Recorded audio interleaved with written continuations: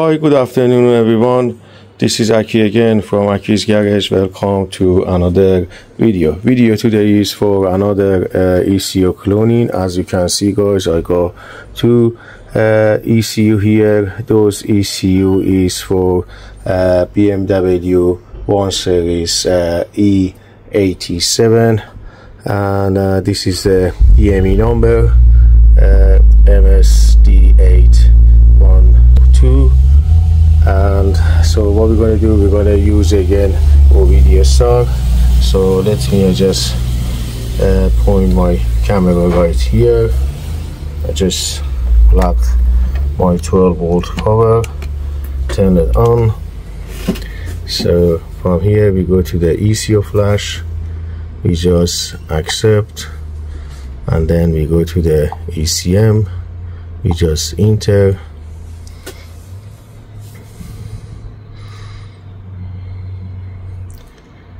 and then we go straight to the search, and we just search the DME number, which is MSD81.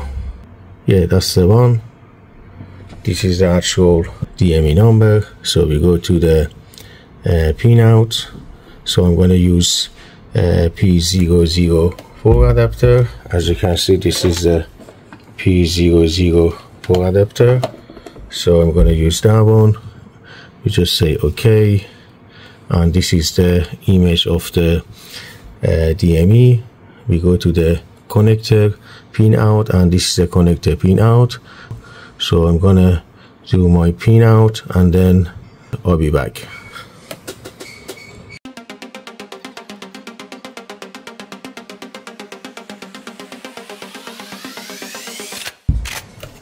Oh guys, I done all the wiring connector pin out. So I just put my camera right here. Okay, so we go back from here, we just say start, just say okay,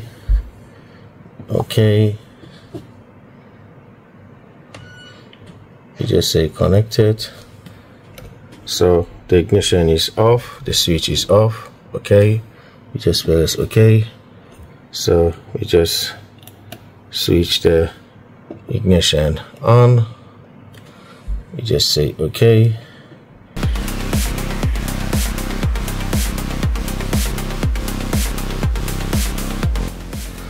As you can see, everything is connected. So what we're going to do, we're going to read the EEPROM first.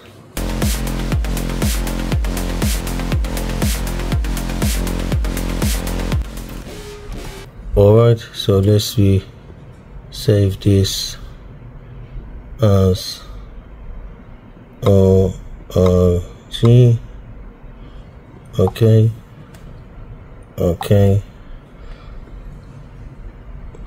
Alright, so the EEPROM read successfully. Now we're gonna read the flash.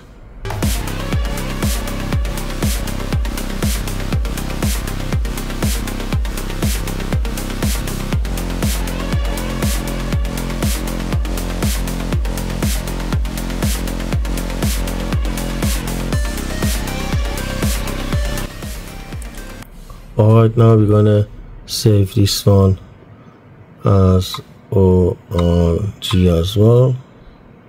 Okay. Now we're gonna read the EEPROM as well here. Just save that one as ORG. Okay. Now we're gonna read the ISN number. So this is the ISN number. Let me just take a photo.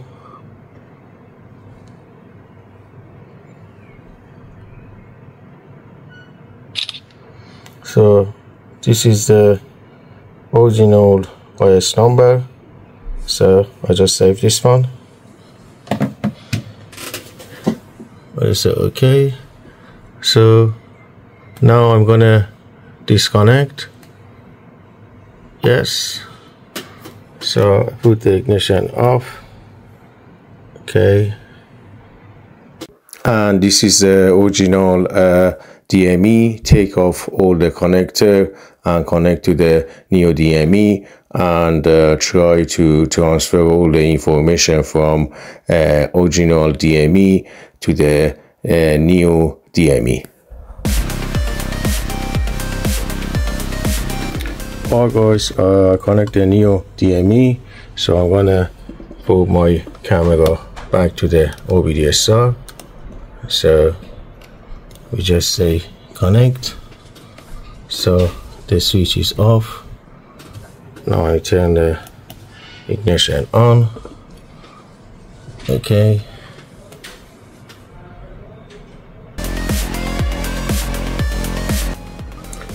Before I do anything, I'm gonna read the ISN number. So let me confirm with the genuine DME ISN number.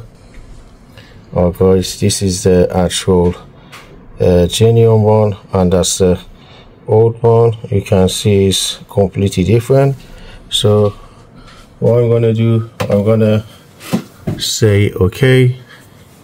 So from here we're gonna write the integral EEPROM. Okay. Guys, as you can see, this is the integral EEPROM data, and I mark it as original. We just say that one. Okay. Okay. You just say yes. As you can see, the writing successful. Now we're gonna go to the flash data. Okay. Yeah, this is the actual flash data. I just say okay. Okay. No.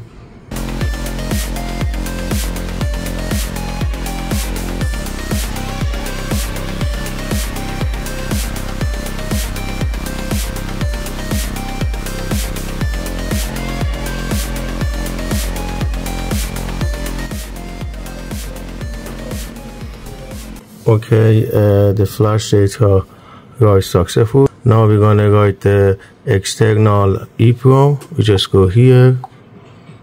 Okay.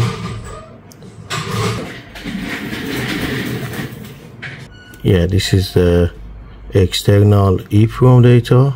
So we just push that one here and just we say okay. Okay. Yes. Oh, that's successful as well. So let's read the ISN code again. All right. So this is the actual original ISN code number. As you can see, this is exactly same. So that's mean all the data has been cloned successful. So we're gonna just disconnect from here. We just say yes. So we just switch off the ignition. We just say okay, and that disconnect successful. So what I'm gonna do, I'm gonna just take off all the connector, and that's all good. So that should be plug and play, so it doesn't need to do any coding or programming, just plug and play. I hope you guys enjoyed the video. I hope there is some information for someone, and like always, thank you very much for watching.